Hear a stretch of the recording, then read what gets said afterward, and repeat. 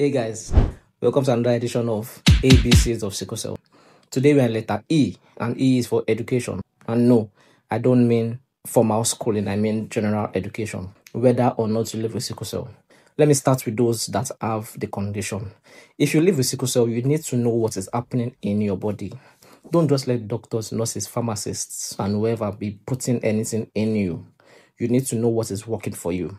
Yes, sickle cell affects everybody the same way, but sickle cell also affects everybody differently. What happens to me does not happen to the next sickle cell patients. You need to know what happens to you, what works for you. So educate yourself. Go online, read reports, go for conferences, speak to doctors, speak to fellow sickle cell warriors, speak to your parents, speak to everybody, read it, know the right thing, not the misconceptions. Education is not just for the healthcare workers or the doctors or the professionals. No, it's for you also.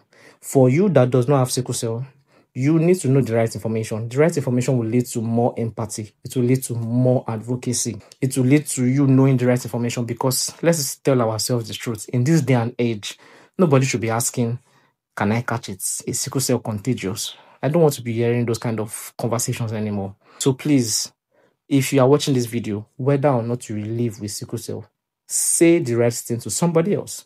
Share this with somebody else. Dispel misconceptions. Say the right facts. And in our next video, we'll be speaking about that feeling that we all know too well, fatigue. I'll see you guys in my next video. Bye-bye.